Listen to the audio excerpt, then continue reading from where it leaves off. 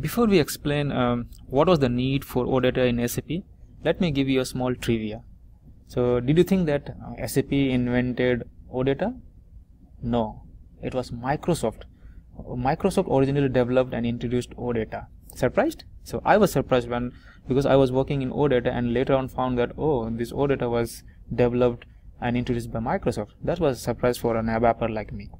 So it, in fact, Citrix, IBM, Microsoft, Progress Software, SAP, and WSO2. These were the companies which collaborated together to standardize the OData for the implementation of RESTful.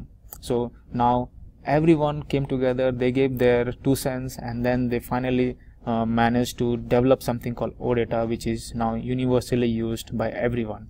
So, and in today's world, OData is managed by a company called Oasis Organization. So OASIS, Oasis Organization. Now coming back to the slide, what was the need for OData in SAP? So the answer is in this slide. So look at the picture. Say there was one interface to be built wherein SAP sends some response to, say, this browser, Explorer or Mozilla browser, or this mobile device or operating system. So look how many interfaces they have to create. Say the response is same, so they have to send the same response to all these 3 requesting clients, but still they have to build 3 different interfaces. So that made the industry giants think, said that we should have something which will reduce our labor and reduce our cost and reduce our manpower. So what was the need? So before the introduction of OData, there was this point-to-point solution. So if you see this, I have highlighted it. This is called point-to-point solutions for SAP to non-SAP integration or SAP to the client integration. So one application for 2 different organization or platform needed 2 different design in SAP.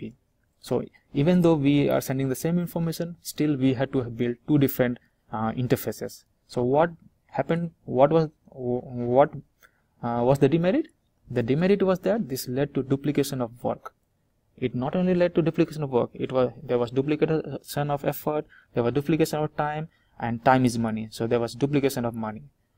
So this point-to-point solution was not at all feasible. So there had many demerits, and as I said, it was poor. There was poor scalability.